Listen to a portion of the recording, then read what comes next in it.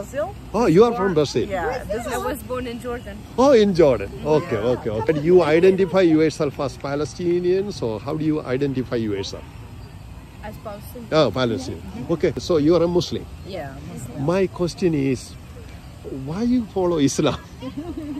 If you never thought about it, that is fine. I'm not trying to give you a hard time. Because especially I have read the Quran, and especially when you are a female, I don't see an equal status in the Quran for female. I don't see it.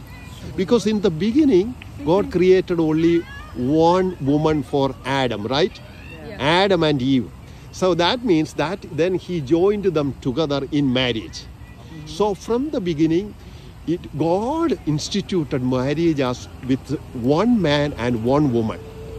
But in the Quran, your husband is allowed to take 4 wives.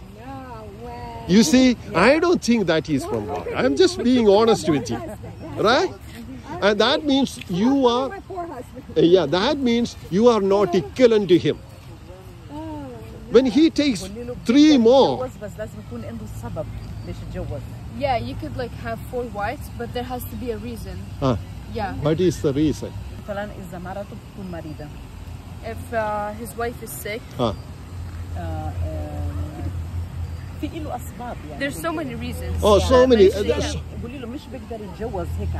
not like a regular thing, like you could go marry 4 wives. There has to be like a certain reason. Yeah. Sisters, when I read the Quran, I don't see any reason. It just says take 2 or 3 or 4, and if you cannot show justice to them, then take 1. So Quran begins by saying take 2. No.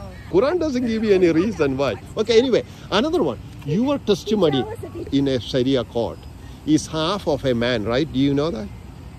Oh, no. Yeah. In order to replace one man in the Sharia court, you need 2 women. 2 women. Right? So that means you are not equivalent in testimony. Think about it. I don't think it is from God. Let me make a point about that. When you made testify that I bear witness that Allah is God, that testimony doesn't count because your testimony is only half the value of a man. So just by you saying, I testify about Allah, that's testimony even not valid because it's only half. You know, value is only half. Think about it.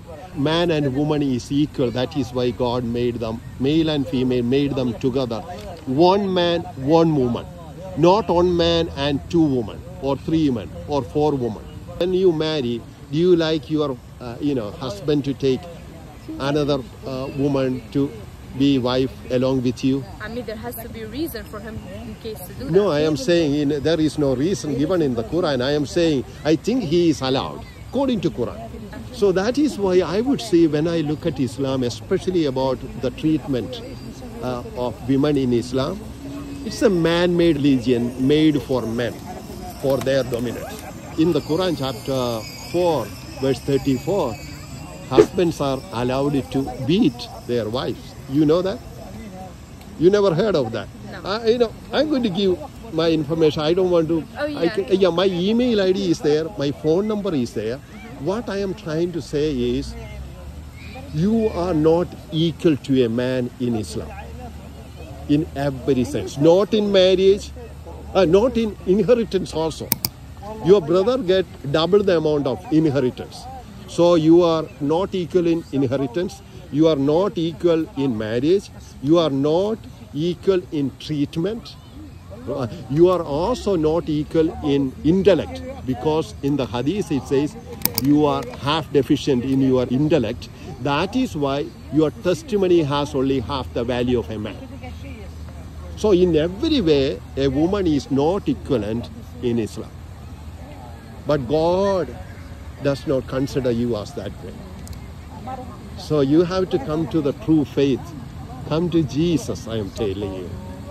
Jesus gave dignity to women and made them equal to men. You know that when you look at the life of Jesus, so pure, so holy, right? Yeah. You know that.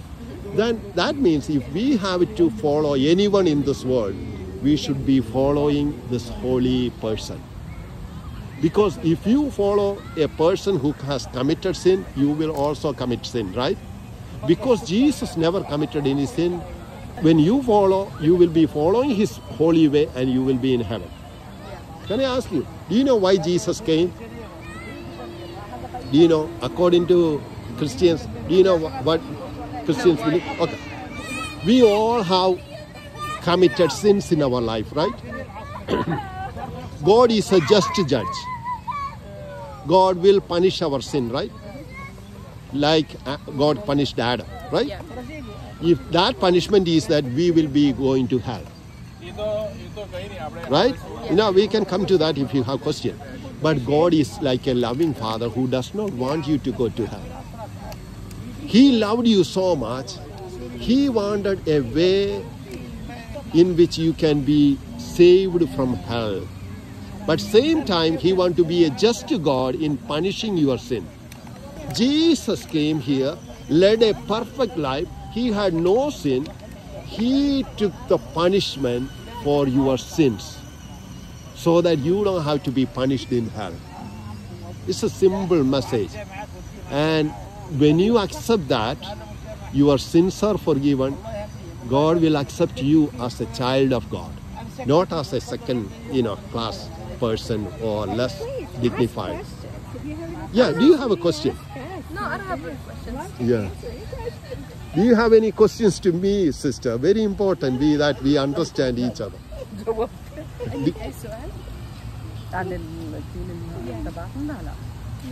No. So read through that pamphlet. My phone number is there, email ID is there. I am not trying to, put you down in any way, but I am trying to share the truth with you. Okay? Okay, thank you. I really appreciate your time. God bless you. John 3:19 says, "And this is the condemnation, that the light has come into the world. And men loved darkness rather than light, because their deeds were evil." Jesus said, "I am the light of the world. He who follows me shall not walk in darkness, but have the light of life." Believe and follow the Lord Jesus and be saved from the eternal judgment to come.